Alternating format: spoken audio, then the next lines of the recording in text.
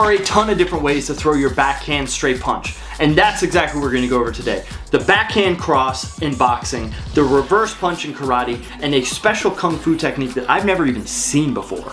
Now keep in mind, they each serve different purposes and none of them are the best. Except for karate, of course, obviously.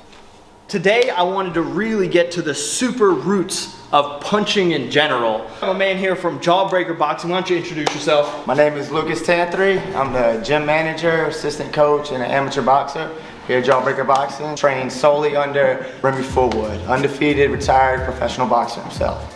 That's a beautiful word, isn't it? Undefeated. That's sick. From my good boxing stance, right? I got my feet in the right spot. I'm not crossing my feet. That's another point. I'm never gonna end up here or even too wide, right? Always got that little bit of space in between. Right? Like a rule of thumb, I like to say it, I should be able to slide my front foot back without clipping here. Now, when I'm demonstrating the cross, I always have my people just do what the back foot does first. So without throwing the punch, I like to get them to squish the bug right here. If I have somebody do this and they do it and they go like this, then I tell them, you want to keep your weight back, you want to feel more pressure here. One, to pull that power from the ground, you feel that tension there, right? If I'm up here, it's kind of pointless putting this right here. And I'm staying nice and level, right over my stance. I was gonna ask, if I was gonna say how much of your weight was on one foot or the other, would you say 50-50? I like to say 50-50, right? Okay. Now, so once I got this down, I go over what their hand does. And I say, come straight out. I get them to imitate what I'm doing, right? So before I even tell them to add the foot with it, I come right out and on the very end, snap that thumb down, right?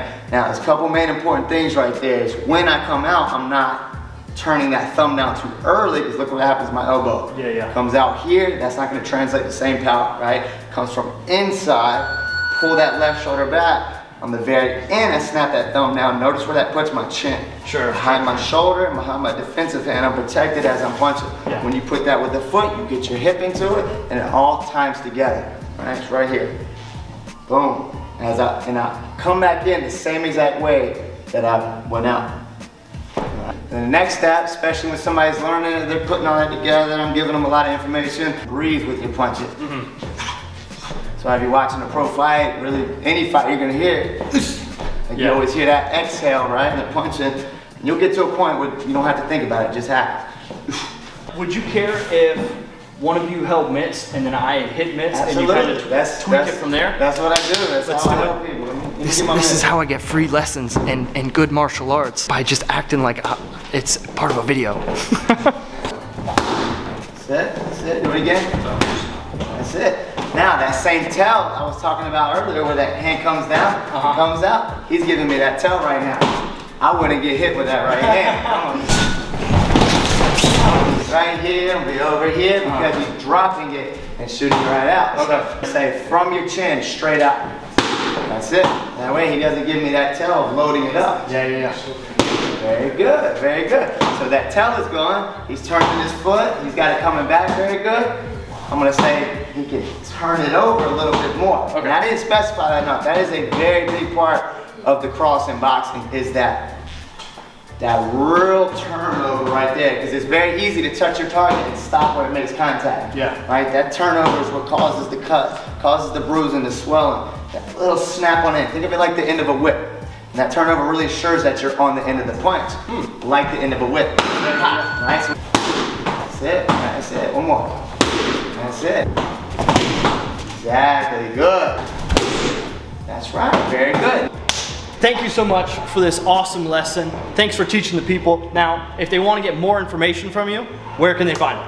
Jawbreaker919.com for the website, Jawbreaker919 for the Instagram, Facebook, Jawbreaker Boxing. I'll have links. I don't even know why I made him say it. Link for everything will be down below. Now, today's video is brought to you by The Sports Letter. The Sports Letter takes all the most important sports information and sends it to you in a newsletter every weekday. So there's no more Jerry in the office being like, oh, you didn't catch a game yesterday, huh? Or, no, Seth, you can't marry my daughter because you don't know anything about the Yankees. And along with that, they also do really cool sports-related giveaways to their subscribers. For example, their most recent giveaway is a year of ESPN Plus and a $500 Dick's gift card. So if you want to make sure you never miss a highlight again, check out the link in the description for The Sports Letter. Now back to the video. Now, as your resident karate instructor, it's my job to teach the gyaku, or the backhand, it's the reverse punch. Reverse punch just meaning you're punching with the opposite foot that's forwards, or at least that's how I was taught it. If this foot is forwards, this hand is punching, reverse punch. Anyway, so the most time that you're gonna see the reverse punch, you'll see like super traditional karate guys doing it. Like if it's Shotokan, they'll start with a hand out here, and you'll have this arm chambered back here. Now, it's not uncommon to see karate guys who have a little bit more of a low stance, especially as you start to get sportier, like Shotokan tends to do. But even like super traditional styles, what you usually have is a super deep front leg, a back leg that's pretty straight, and not a ton of movement, like I'm going here. Whoosh. What we start off with is a palm that's up. Now, if you're in a more modern karate style, you're not most likely gonna have this hand up here. Maybe you'll start off in like a fighting stance like that comes from somewhere else. But if you're looking at like the super traditional, they'll start off something like this, and then they'll turn and rotate it over. As they do that, they take this hand and they pull it back with their hikite, boom, and I'm pulling it and chambering this one, boom, as I throw this punch, okay? So if I'm gonna throw it super traditional, it'll look something like this. Now, this can be like varied, like over time it's grown into like the Shotokan sport karate where they've like really super extended. I'm not even comfortable doing that. Like I kind of just maybe pulled something. The way that I teach the reverse punch, that's like the karate-fied version of it, we get in our stance here, which is a little bit lower than you would average see, a little bit further out because I'm trying to create distance. If I'm bare knuckle, I don't want anybody hitting me.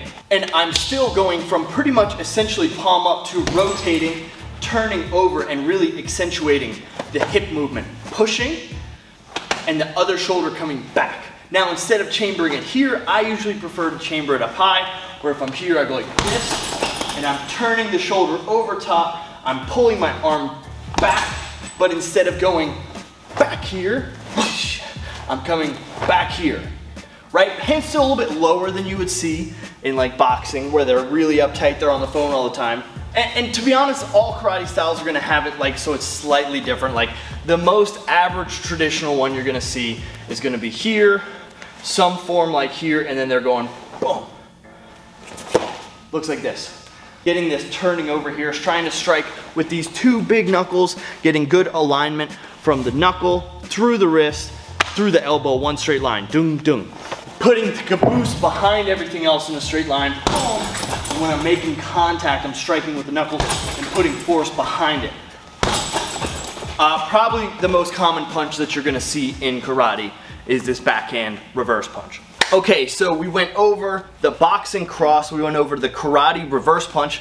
Now I want to get a chance to learn a little bit of Kung Fu here. My name is Chris Heinzman. I'm from 7-Star Kung Fu Academy in Chapel Hill, and we do Tibetan Hapgar Kung Fu, the David Chin lineage. What do you have for us today? Because I think, like, we very briefly spoke about it, but I knew I wanted to be surprised just a touch. So what have you got for us? So we're comparing the straight punches. So our straight punch is called Chuun Choi. Okay. Chuun Choi is means penetrating punch or arrow punch. One of the major differences is instead of being in a position this way or this kind of way, we're off the side.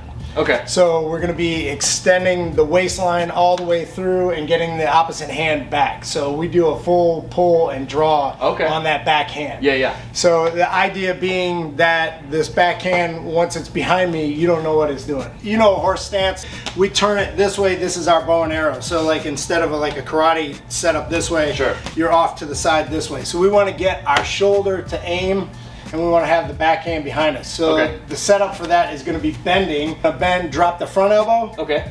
Lift the back elbow a little bit so that backhand's ready to go palm forward like. Okay. And palm forward, then I'm going to shoot and squeeze this way. And you're going to pull punch. Yes. Okay. Pull punch. So you're really emphasizing this foot pivot. Yes. Like in boxing, we talked about a little bit of a foot pivot with one foot. Yes. Karate, we do the same thing, but you guys are going both sides. Yes, everything turn. Okay. Everything all at once and turn all at once. And turn all at once. Now I noticed your backhand here is flexing too. This is a pull hand. So like in a karate movement, right? If we're basing out like the Chinese martial art have a twin tigers. Okay. So twin tigers is very similar, right? Yeah, everybody does this. So this one is not just coming back, pulling back. It's pulling. It's like a kime. Boxing, right? Pull back, that same kind of idea. So this is that pull hand. Okay. So you're gonna pull and we squeeze at the back. Squeeze too. Okay. Right, so we're here, squeeze, squeeze, squeeze, That it feels like a very like raw, natural movement to be like. Kids, man. Yeah. Kids, you see when they start swinging like this. Right. This way. You watch MMA. Sure. Right. You see people when they get loose and they're charging somebody down. Yeah. This is what they're doing. Like a blitz. Yeah, sure. That's what they're doing. They lose this. Yeah, right. And they get deep with that. For sure. I don't think I've ever seen the arm go so far back, but it's because we want this full shoulder. You want this shoulder to aim and this hip to aim. So if I'm here like this, sure. right, I have this distance here, right? Yep. If I'm here like this, I have that distance there. Ah, interesting. So I've got more extension away, sure. right? So I'm getting that distance out so I can step off and move that. Regarding where your feet are, you're a little sideways here. Do you have knees pointing in a specific direction, feet? They're essentially 45 degrees. So if I'm on a line, I'm on a line here. Okay. I turn. You say 45. Okay. Yeah. Sure, 45. Yeah. 42.7. No, you're off. Right? No, you're that kind of distance. That okay. Way. And then this knee get all the way to like if I had a level right here. Knee over toes. Okay. Right to that toe. Gotcha. Yeah. If you have this foot straight, make this foot straight here. Sure. Now this balances. Yeah, that's what I was. That's what I was thinking. Nothing. Because horse stance, really good balance this way. Nothing this way. Yeah, right. So your counter to that is to go foot 45. Partial. Okay. You're here for a moment.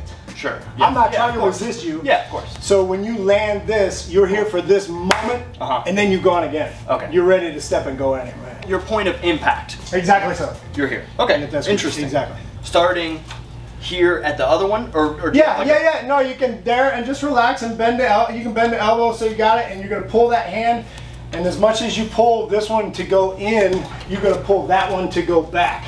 Okay. You're gonna do a thing like that. Yep. And it's rotating over this way. Yeah, you come past this one again. It's coming from under this way. Boom.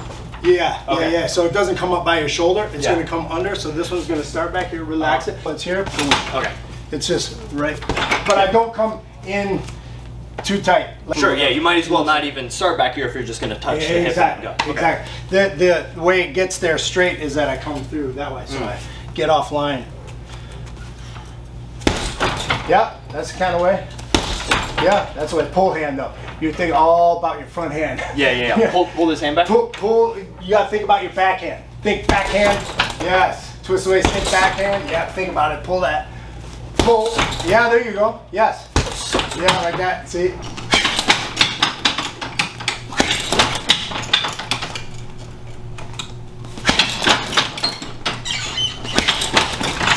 Okay, so that was awesome. If they want to keep up with you, if they want to follow you somewhere on social media, where can they do that? I mean, they don't have time. I have that. I just don't know what they are off that. I'm not. No, you're fine. You're fine. Don't worry about it. No, wait. What do we have? Oh. Yeah, but what is it? I'll put the link in the bio. I'm terrible with that part. All right, thanks for watching. Bye.